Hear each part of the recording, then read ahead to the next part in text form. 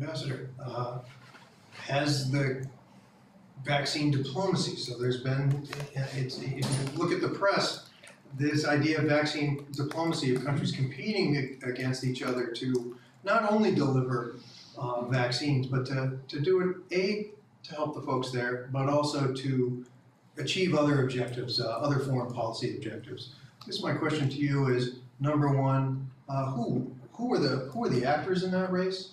Who won, if anyone? And did it, A, meet some of our global needs with respect to the vaccine? And B, did it help countries meet broader foreign policy objectives? So Kevin, I think Dr. Bedelia has already set the stage so that it's clear enough that the international community has not done well. If you were wondering, and you shouldn't be, we have not succeeded. And you used the word failed. There is no good time to throw a pandemic. But it happens that this pandemic struck the world at a time of broad disruption in international relations. By disruption, what I mean is that there was a certain kind of international order that's been building. In your courses, you've heard of it referred to as the liberal international order. It's a series of agreements, of understandings, of institutions. And in the best of circumstances, they don't necessarily work that well. But this pandemic hit at a time when the United States and China were at loggerheads. It hit at a time when we were facing other disruptions, economic disruptions, but also migration, also all the impact from climate. All of this, unfortunately, created an environment in which there was not sufficient trust for the institutions that existed to operate effectively. And then, I think, frankly, we were too slow in developing on the run institutions that could be effective.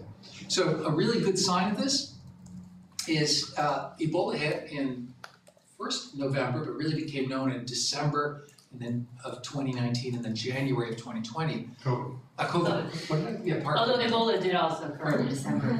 It must be something with the weather. COVID. It took until July 1st of 2020 for the UN Security Council to pass a resolution which was utterly toothless. And unlike the reaction to Ebola, the UN Security Council did not identify COVID as a threat to international peace and security.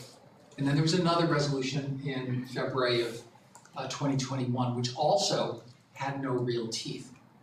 So I think that the answer to this is that instead of having vaccine diplomacy, we went full head-on into vaccine nationalism. And the big players were the countries that were able to produce vaccines, and then the countries that had the money to buy vaccines. So the United States, Europe, China, India, Russia, even Cuba got into the game. And given the low level of trust, two things happened. One was COVAX, and we can talk about COVAX and what it did, this consortium to try to buy up vaccines rolled out too slowly because the instrument was not really ready yet. And it could not compete with nation states that locked up the vaccine by early purchases. I brought a little graph with me here, which is a little bit scary. And I'm not sure anyone out there can see it. This is a graph that's relatively early in the process, and that was really important, of who bought how many vaccines per person. Now you think it's going to be the United States locking up the vaccines, but actually Canada bought 9 times the number of vaccines it needed right off the bat. Australia was also high, then Britain, then the United States, European Union, Japan, Nepal, India, Uzbekistan. Countries locked up the vaccines. And then the next step was the competition. And that competition, frankly, I think, was really cynical. Countries started to say they would provide vaccines, and frankly, I think what they were mostly looking for was good press. So China was out front on this, but actually, if you look at the figures, 96% of China's vaccine exports have been for sale, not as donations. And speaking of disruption, this hit during the Trump administration when we had an administration that was particularly unwilling to cooperate, not only with China, but also with international institutions. this symbolic crashing error was the decision of the Trump administration to withdraw from the World Health Organization.